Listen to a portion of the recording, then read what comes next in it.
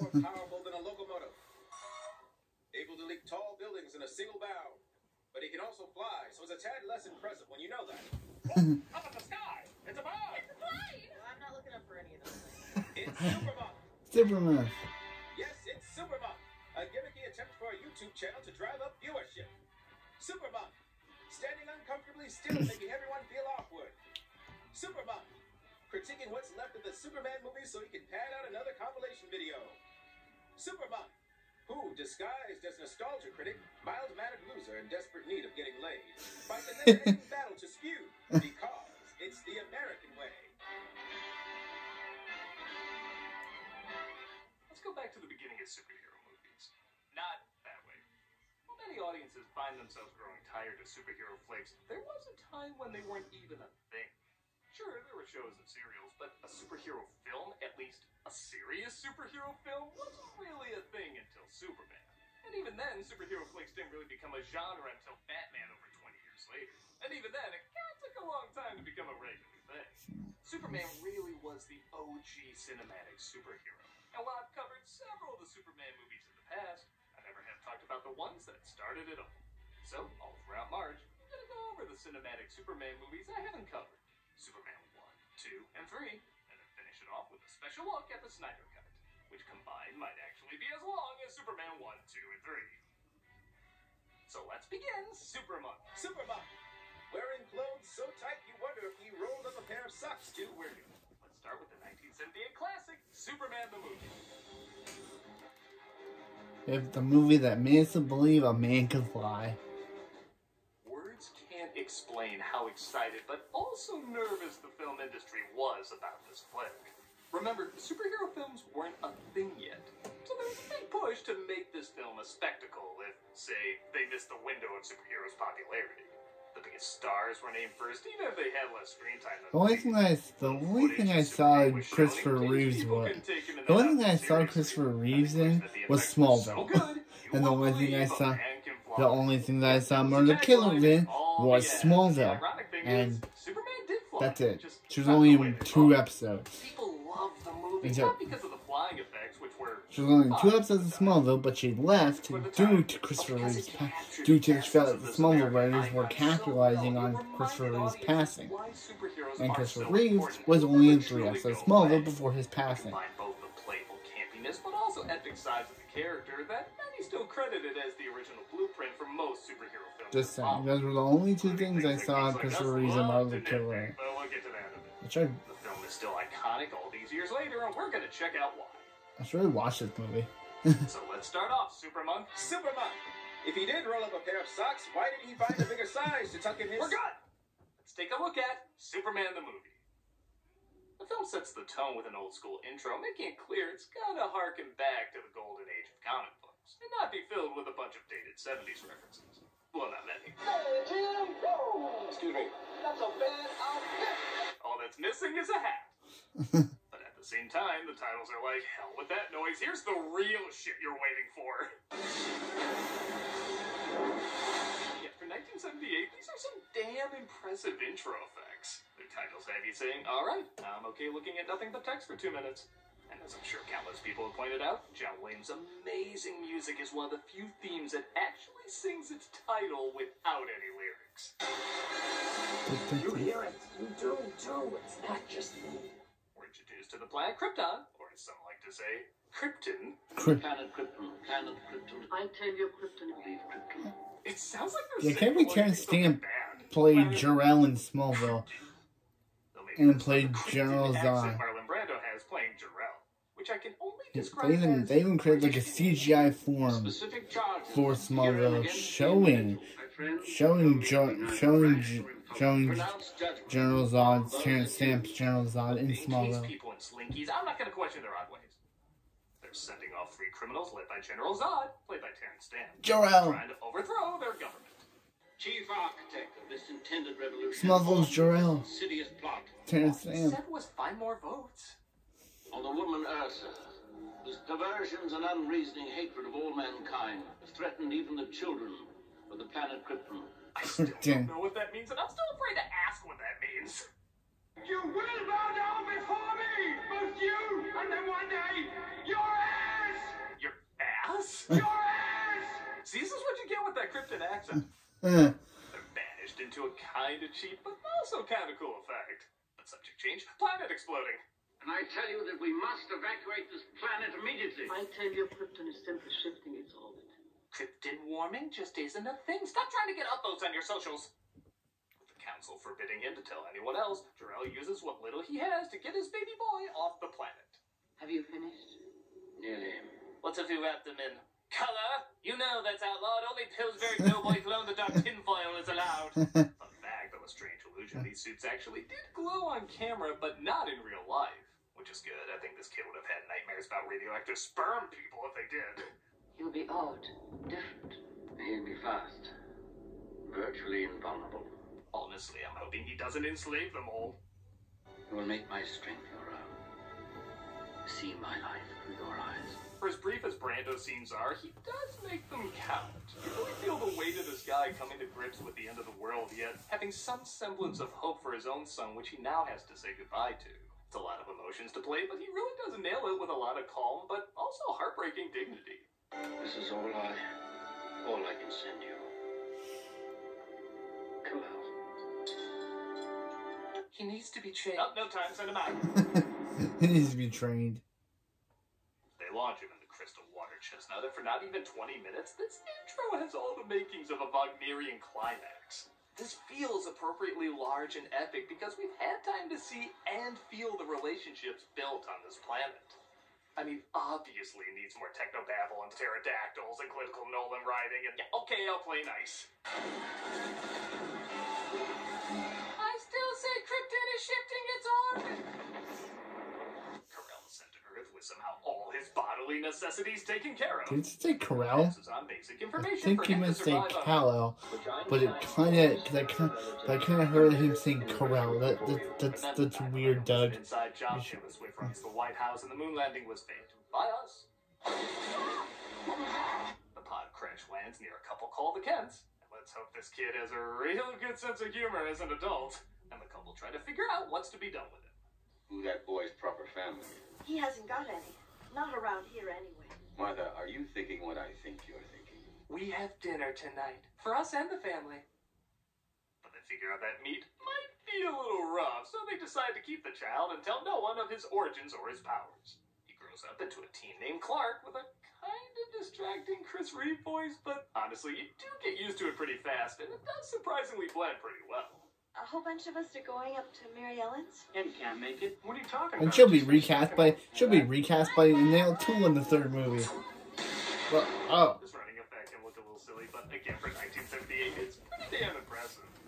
It's cool. well, no, This is we the recast original Superman of by Lois Lane. Clark's future mom. It's a little odd that that's supposed to be Lois Lane, as the extended cut shows. Lois Lane, you have a writer's gift for invention. I'm glad they cut this as one, there does not look like there's that much of an age difference between them, and two, if there was, she would be older. How'd you get here so fast? I ran. Clark finds it rough, though, not being able to tell anyone about his special abilities. And there's one thing I do know, son, and that is you are here for a reason. It's not to score touchdowns. We gotta play it cool. Lay low, let everyone think you're normal, and then when the time is right, hold the White House hostage. We've talked about this. In a really well-done death scene, the father falls to his knees and gives one hell of a quivering lip. Oh, no. Jesus, that guy's gonna die. And Clark is literally in the dark about it until it's too late. It's a very eerie and heartbreaking moment. And look, I know I said I lay off Man of Steel, and I meant it, but even outside that, I think most of us can agree there's a little too much over-explaining in superhero films now. I think it's Smallville they did more Jonathan Kent. I'm not trying to make this a big I love Smallville type talk about that. I just think they did they did Jonathan's death better in Smallville. And I couldn't even save him. That is this film's with great power comes great responsibility. Yeah, piss off. So much of what Superman is and isn't, his strengths and weaknesses, what makes him alien but also makes him human, is in that line. Honestly, when I was a kid, my favorite scenes were probably your favorite scenes as a kid. The flying stuff, the epic destruction, the funny lines, action, adventure, all that stuff. But as an adult, these moments of Clark quietly thinking over who he is after his father's passing is amazing to me. It is so simple, yet so grand and epic, and it's paced and shot that way. The death of one person who is cherished and loved is just as huge and important as the death of an entire civilization. Mother. I know, son. I know. The perfect word I can use to describe it is Americana. Not cancel, whatever you want here. Oh, sorry, boycott again. Just so different. But simple truths leading to complex emotions. Small words leading to big ideas. Humble beginnings leading to extraordinary futures. Like I said, there's a reason this is the blueprint for a lot of superhero movies. One night, though, Clark hears something calling to him under the barn. Huh, so that's why the cows have 6 eyes. Clark takes this as a calling and tells his mother he has to go away and find his destiny. Do you know where you're headed? North. Clark, I told you, Santa isn't real. You'll never find him. He makes his way to the Antarctic where he tosses the green rod into the snow. I'm legit impressed whenever I see how legit alien anything Kryptonian looks. Like, you've seen giant monsters and weird environments that are done so much, they can kind of be from any sci-fi, but this is so distinct and original, it truly does feel otherworldly. Uses the Kryptonian technology to summon sort of a living recording of his father. Again, kind of an advanced idea for something like this. So, my son, speak. If a bad guy came in here and pretended to be me, would you fall for it? Oh my god, yes. Remember, we're a species that let our planet blow up. We're not very good at crossing the T's and dotting the I's. Who am I? Your name is Kal-El. Years pass as Jor-El tells Clark about who he is. Again, moments like this I found really boring as a kid, but I also knew they were important. Almost like being put in a meditative state and coming out stronger. It establishes an atmosphere of patience and growing, which is what's required for the character. Which Clark certainly does. We finally get our first shot of Superman in the suit flying triumphantly through the air. And then you're stuck with his nerdy identity for 20 minutes. Ken, can you open this? Oh, sure, Mr. White. In any other movie, I'd be really pissed off. But A, that is really funny when you think about it. All this build-up, there he is, here we go, and then this for dozens of minutes. And B, we finally get some levity. Any more at home like you? Not really, no. Christopher Reeve's Clark Kent is just as equally good as his Superman. He is 100% believable, awkward, and funny. Everyone knows the glasses don't hide that much and how tall and built he is. Come on, you can clearly tell this is Superman, but with his acting being that good, I actually can believe nobody would put this together. I guess I must have fainted. Fainted? You fainted? Sorry. His subtle change in voice reminds me a lot of Kevin Conroy's subtle change of voice with Bruce Wayne and Batman. Neither sounds like a fake voice, it's just the tiniest little tweaks, yet they sound like entirely different people. There's something I have to tell you. I'm really... I was, at first, really nervous about tonight. Margot Kidder's Lois Lane is equally entertaining. Especially when you wonder, what the hell is she writing about? Sex maniac profile. Making sense of senseless killing. Here's that story on Eastside murder case. Wow, Superman clearly isn't on the clock yet. There's no C in preserve. How do you spell massacre? There's only one P in rapist. I kind of love the Superman movie to use that word as the PG-1 not directed by Snyder. That's another reason why they can hold off showing Superman a bit more, because the film's very good at showing why the city needs Superman, but also why Superman needs the city. Clark is very much a farm boy. He has simple values and an old-fashioned way of thinking. Perhaps you could arrange for half my salary to be sent to this address. He sends a check every week to his sweet gray-haired old mother. Actually, she's silver-haired. Lois is very much from the city. She has complex ideas and is also interested in always moving forward. There are very few people left in the world who feel comfortable saying that word. What word? Swell. Oh, sounds kind of natural. And what makes it so great is that they make it very clear neither one is better than the other. They both demonstrate pros and cons. And while Lois and Clark are very different, they do get along and help each other out. Just like how Superman's very simple yet optimistic demeanor will balance out the city's advanced yet also complicated environment. Superman and the city offset each other perfectly, the same way Lois and Clark offset each other perfectly. Also, hi, Richard Donner. Yeah, I also think the extra time is worth it for that blooper. When a helicopter crashes, Clark finally makes his first appearance as Soups, changing in the classic way. Changing in this weird-ass way. Wait! Who are you? I'm Batman. Well, somebody has to talk to space around, stopping all sorts of crimes and saving all sorts of kitties. Because, of course, there's a scene like that in this. Then swoop that guy again. Haven't I told you not to tell lies? Jesus, you saved the cat, yet you overlooked the child abuse going on inside. The proper party was saved. He even saves Air Force One. And to be fair, that's how Biden thinks planes fly anyway. Do I even need to say why Reeve is the best Superman? On top of being a pitch-perfect Clark Kent, he has both the reassuring smile that everything is gonna be okay. I'm more of a Tom Welling fan. That says nothing will stand in his way until things I'm more are Tom okay. Welling. Even in an outfit as silly as Yeah, that. Tom, I'm more on your side. Yeah, I'm more on Tom Welling's side. He's an authority figure you actually do want to give your authority to because Tom Welling and Michael trust Rosenbaum are on my cartoon Lex. They are my cartoon Lex. To other people, illegal immigrants stealing jobs from always innocent cops. Gene Hackman and Christopher Reeves are their Clark and Lex, but my Clark and Lex are Michael Rosenbaum and Tom Welling. Gene Hackman, with his bumbling sidekicks Otis, played by Ned Beatty, and Miss Teschmacher, played by Valerie Perrine. How do you choose to congratulate the greatest criminal mind of our time? Try twist it. So Luther is kind of like Tim Burton's Catwoman, not comic accurate, but still a lot of fun. I do prefer the more menacing takes we've had in other versions, but this egocentric does get a lot of laughs, and when he needs to, he can come across as very menacing. Is that how a warped brain like yours gets its kicks, fighting the death of innocent people? No, by causing the death of innocent people. I have no doubt he meant that. But yes, it is lame that he's not bald, and all because Hackman just didn't want to do it. Hell, Richard Donner had to actually convince him for months just to shave his mustache. This guy's like the anti-method acting. Instead of working around a role, he has the role work around him. But as I mentioned, all the acting in this is pretty good, including the chemistry between Reeve and Kidder. But you got a family. Just like how I like God, it's super dick the romance between Tom Welling and Erica Durant. Lois wears what I'm sure she wears to every interview. Must have gone to the O'Neill School of Journalism. And the two flirt like children on a first date. Do you have a girlfriend? No, I don't, but if I did, Miss Lane, you'd be the first to know about it. Ooh. See through anything. Yes, I can. What color underwear am I wearing? Yeah, something I never noticed till this time around.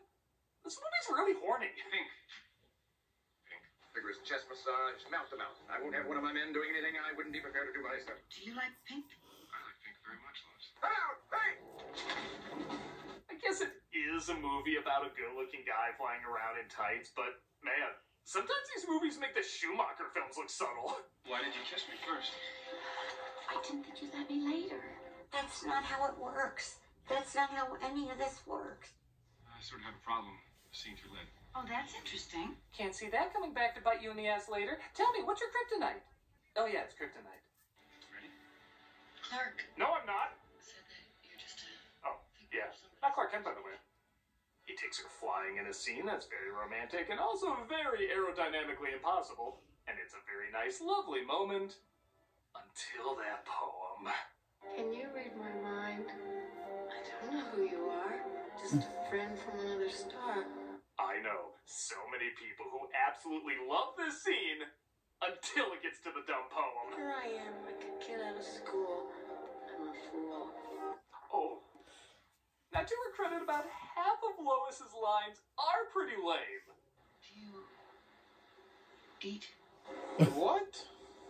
But Kitty's performance often does make them work, and she is trying as hard as she can to make this poem work. Sometimes it's passable, other times... You can see right through me. Can you read my mind? It's a poem! What's a poem doing here? Believe it or not, it could be worse. She was originally supposed to sing this. Yep, the lyrics actually match up perfect with Williams' theme. Marie McGovern even did a cover of it. You read my mind. On second thought, maybe the poem's not sounding that bad. If you need a friend, I'm the one to fly to. Meanwhile, the only poem going on in Clark's head is, or once was a reporter for Nantucket. You okay? Huh? He drops her off, and she finally thinks of an appropriate name. Superman. I'll call him Black Panther. Lex Luthor, maybe while putting together too quickly that kryptonite can kill him. But this stuff here will kill him. Puts together a scheme to not only acquire some kryptonite, but also rewire some missiles for his diabolical scheme. And like I said, this movie's pretty horny. That dead woman's hot. Her underwear's pink. I like pink very much. This is a romantic conversation we're having here. Otis screws up though, and their first attempt doesn't work, so... Alright, get it right. Okay, when did this turn into a Merry Melodies cartoon? Does Luthor just have a Bugs Bunny dress ready to put on and say, "Oh, howdy, boys"? Wow. Only one thing alive with less than 4 legs can hear this frequency, Superman, and that's you. Luthor makes a call to Clark on a frequency only he can hear, so Superman... What? Kamen Riders himself down the building. So he can sell real estate and another missile blow up somewhere else, so Superman can't stop both. This is California. Don't need a geography lesson from you. Where was I? California. California, right? This leads to probably my He probably favorite commented Kulu himself. Get a little bit of property for himself. Marina Elect. Otisburg. Otisburg. Who's this monster? She's got her own place. Otisburg. I visit Otisburg. I hear the pig's quite good. The missiles are launched as they figure out too late they've been rigged. Though it's really not surprising when you figure out this was the guy in charge. Function negative, sir. I have the new P-20 low-level avoidance systems. Our next president has to be named Yelnik McWawa.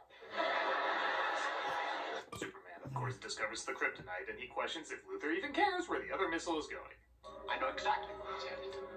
Hackensack, New Jersey. That's not bad. I can drive. Tessmacher reveals her mother lives in Hackensack, so she frees Superman as long as he agrees to save her first. You can't just stand there and let millions of innocent people die. Maybe. Ooh, the pop can approach. Just let him die. Maybe. Okay, I said I would lay off those jokes, but these two should not be so close on the same plane.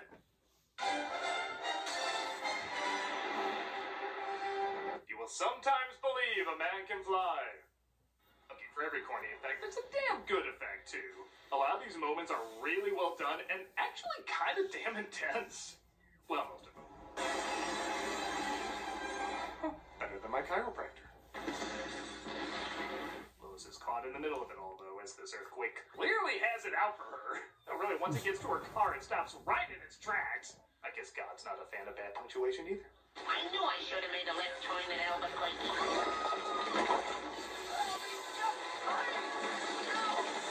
So yeah, this is pretty much a horror film now. For all the corniness this movie has, when it wants to get dramatic, it doesn't hold back.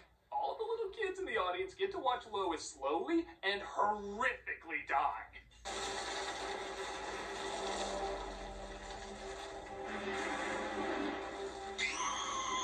And Superman's reaction matches that intensity. Yeah, literally, Lois dies. Wow. No, really, it's easy to believe the guy who wrote Godfather wrote this because, man, it just wants you to sit with this death scene. Reeve plays it as serious as if this was a documentary. Like, it's some of the most chilling acting I've ever seen around a death sequence. Silly tights and all. I thought this was a kids movie. No horror part of movie. this is half effort. He is committed to convincing you he just lost the most important person on the planet to him.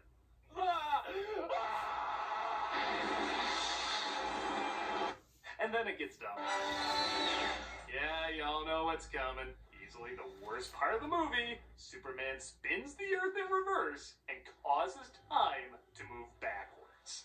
There's a million reasons why this doesn't work. Some say he could always do it, but didn't because it would interrupt in human affairs. Well, what, he hasn't already? And what, he could do this a million times before Smallville did the whole changing the death thing, it killed off Jonathan, not Lana. So shouldn't they have killed off another person? What if it killed off Jimmy? What if in saving Lois it kills Jimmy? The gas station still blew up, that he saved Jimmy from the dam, but the earthquake didn't happen?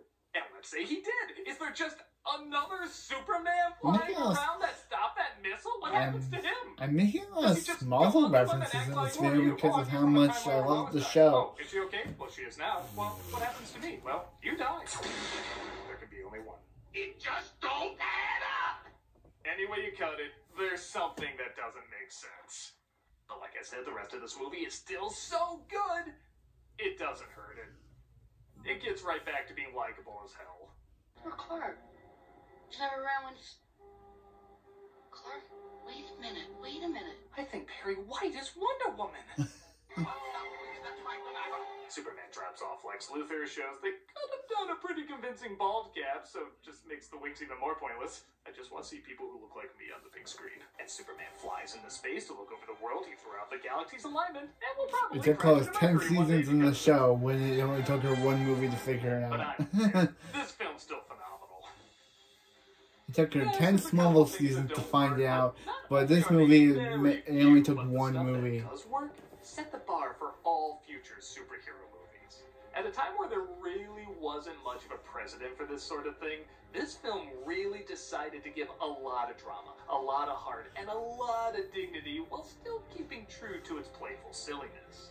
It's amazing how well this film accomplishes being both light and upbeat, but also heavy and epic at the same time.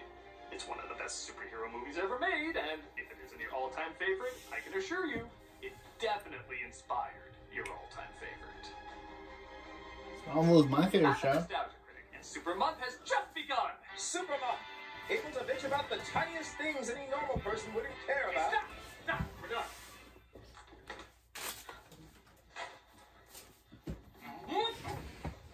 My show. My show. Otis? My